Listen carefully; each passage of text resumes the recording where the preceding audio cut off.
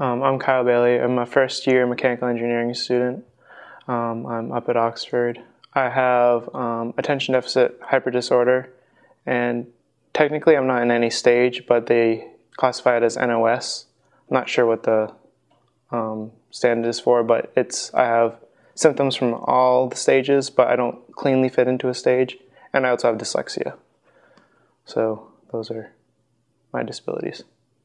I was diagnosed in 3rd grade, I believe, but I'd had trouble all through like kindergarten and 1st grade and stuff.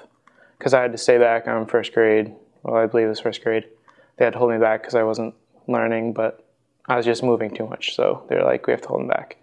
And then my junior year of high school, they were giving me trouble because I just have problems sitting still for a while. So we had to go to a psychologist and I get diagnosed again. So now that's how I have my 504. I've used Dragon Naturally Speaking to help write papers. So I can have a headset on. It's got really long wires so I can pace back and forth. And while I pace, I think a lot better and I also work better. I don't really have, for the dyslexia, I just sort of have to like reread or look up stuff. Like if I read a book, I usually have to go and SparkNote it to make sure that I'm getting the same ideas that they want me to do, because sometimes the ideas get mixed up in my head.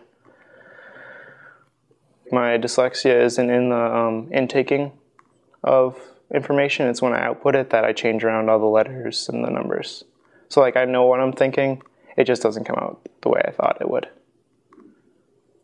Every now and then there'll be someone who makes a snide comment about dyslexia, but I'm just like, whatever, they don't have it, they're not going to understand what a disability does.